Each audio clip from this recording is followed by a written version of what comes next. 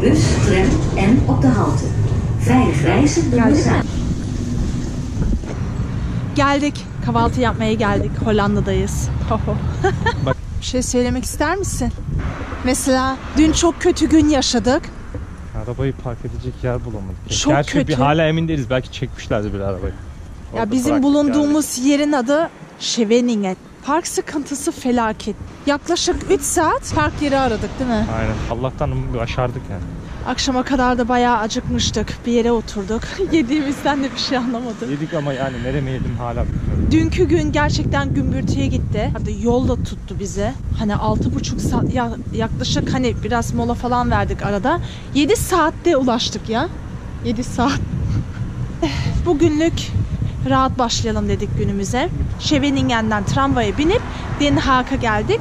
Burada bir kahvaltıcı var. Görüyorum şu anda Simit Sarayı. Hatırladın mı o videoyu? Hatırladım. Şöyle bir tanesi. Güzel. Kahvaltının tadını çıkaralım. Hadi bay bay. Evet, Den Haag Hauptbahnhof'tayız. Aslında bizim buraya gelme sebebimiz bir kart vardı. Bir kartı alacaktık. Hollanda kartı. Ama adam işte...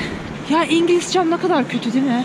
Adam da bize Adam bir şey sana anlatmakta. gramer veriyor. Bana. İşte adamla konuştuk ettik. Adam dedi ki ya size bu kart pahalı gelir. Gerek yok dedi. Karışık sistem. Biz daha çözemedik. Bir bisiklet kiralayalım bakalım artık ne olacak. Burada dükkanlara, restoran bölümlerine maskesiz girebiliyorsunuz. Buradan Almanya'ya selamlar olsun. Daha 40 taş fırın ekmeği yemeleri gerekiyor Alman halkının. Bu seviyeye gelene kadar. Pardon ben bunu diyorum ama gerçekten öyle. Burada millet, herkes maskesiz dolaşıyor. Sadece tramvay ve işte o otobüs dediklerimizin kısmında artık maske takılıyor. Şimdi bir bekleyelim. Scheveningen'de görüşürüz. Scheveningen'deyiz şimdi. Muhteşem manzarayı görmeye hazır mıyız?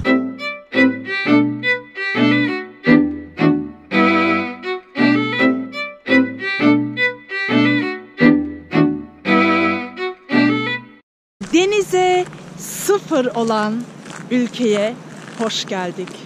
Hollanda, Hollanda. Diğer adıyla The Netherlands.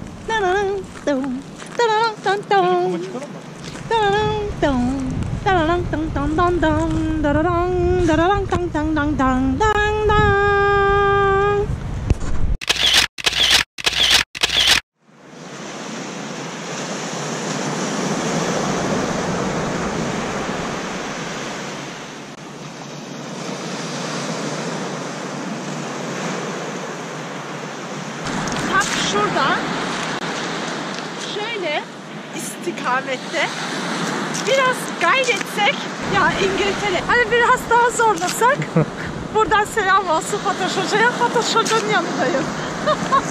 El salladım o Fatoş Hoca'ya.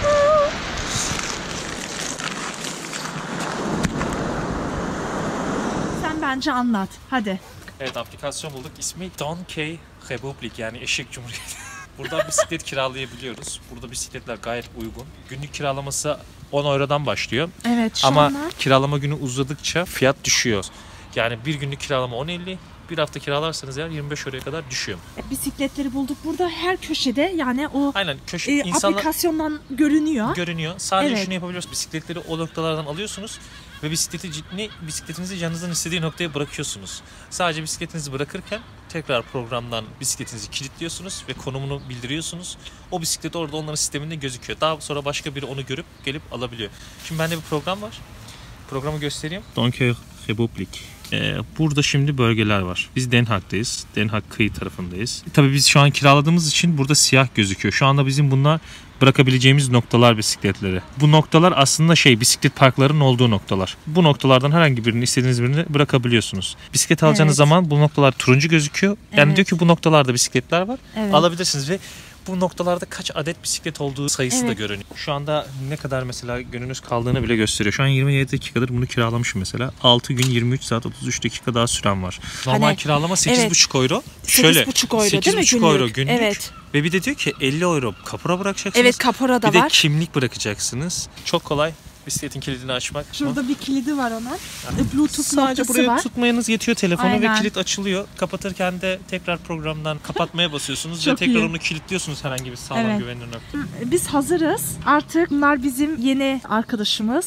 Hollanda'yı bunlarla gezeceğiz. Renkli. Lütfen renkli bisikletler almayın. Çünkü çok göze batıyormuş. Bunu Turist anlaşılıyormuş. olduğunuz Çünkü burada anlaşılıyor. hırsızlık olayları çok fazla. Turuncu bisikleti gösteriyor. Evet, aplikasyonun aynı Asıl rengi, bisikletleri aplikasyon var. rengi bu. Evet, Turuncu. turuncular. Ya bir de Hollanda'nın rengi. Ama biz gri portakallar. aldık. Oldu. Hadi Emre, kapatıyorum. Tamam. Şimdi sahil yoluna geldik. Burada bisiklet süreceğiz. Karşımızda şöyle fener yolu var. Bir de güneş de batmak üzere şimdi.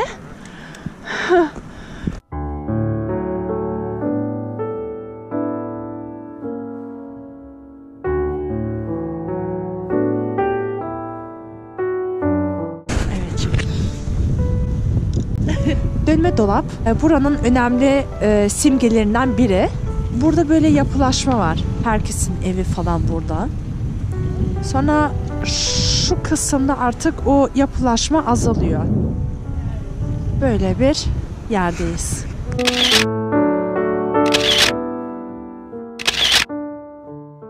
Bugünlük bu kadar yeter.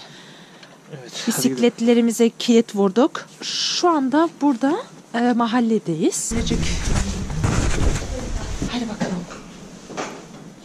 Günaydınlar. Bugün sabah kalktık, kahvaltımızı yaptık. Şu anda Tuğba'nın kaldığı evin içindeyiz. Burayı hızlı bir şekilde gösteriyorum. Burası oturma alanı. Hop böyle. Burada yemek yenilen yer. Böyle de mutfak. Çok eski bir yapı. Burası yatak odası. Yatak odasında bile çamaşır makinesi var. Burası duş. Burası tuvalet. Ben hazırım. Şimdi burası koridor. Tipik Hollanda evi. Nasıl buldun? Bir şey söylemek ister misin? Ben konuşurum da yayınlayabilir misiniz? Çok dar bir ev. Hop. Haydi. Hop. Ya baksana. Mesela yani onun kapısı senin kapını öpmüş oluyor neredeyse. Burada da bir tane komşu var. Merdivenleri çok dik mesela. Hop. Mahalleye geldik. Hop. Burası.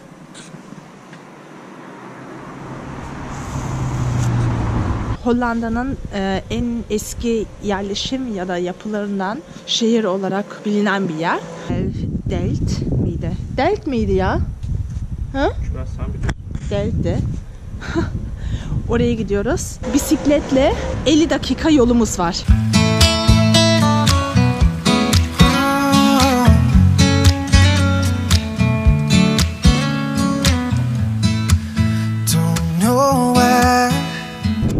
Şu anda buraya geldik. Burası gerçekten küçük Amsterdam gibi. It's not new, but it'll do 0 to 60 in 5.2. I'm in a hurry to get things done. Oh, I rush and rush until life's no fun.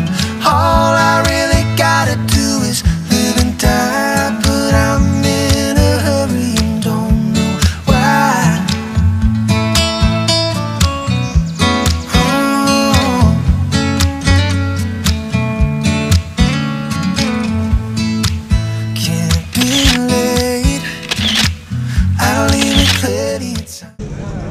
Buranın adı Start Coffee House. Menü İngilizce yazmıyor. Sadece onların dilinde. Ben şunu aldım. Zaten coffee diyor. Emre'ninkisi de latte macchiato'ymuş ama farklı bir isim yazıyor işte. Biz bunları çıkarana kadar mesela Schlagroom, emindim ki bunun adı Schlagsahne. Nasıl? Çok iyi değil mi? Bence de kesinlikle. Nefis. Bir şey demek istiyor musun? Bu adam sanki playback yapıyor gibi. Adam paraları yürütüyor ama. Öndekilere bak vallahi bizden iyi kazanıyor yeminle. Bence playback yapıyor kesinlikle. Müzik zaten arka fon. Sen zaten 5 dakikadan beri adamı takip ediyorsun. Sanki söylemiyormuş gibi, sanki kulaklarını sadece öyle. House of Fruits'teyiz. Burayı önermişlerdi. İnternetten öyle bir şey okumuştum. Pomeslerimiz geldi. Çok iyi. Derim. Derim. Biraz gölgesiz. Don't know why I have to drive so fast. My car has nothing to prove. It's not new, but it'll do 0 to 60 in 5.2. I'm in a hurry to get things done. Oh, I rush and rush until life's no fun. All I really gotta do is live and die, but I'm in a hurry and don't know why. Burada kurallar, trafik kuralları çok sallamıyor kimse. Ya Allah göstermesin, şuradan tren geçti o yüzden. Polis de bakmıyor. Almanya'ya çok dikkat. Bizim için şu anda kırmızı ışık yanıyor. Araba sensin. kullanmalarını bıraktım. Görüyor musun Bisiklet yukarı? kullananlar bile dikkat etmiyor trafik kurallarına. Bak çocuk geçiyor şimdi mesela kırmızıda ama biz yapmayacağız. Hayır. Yeşil. Bas pedala. Hop.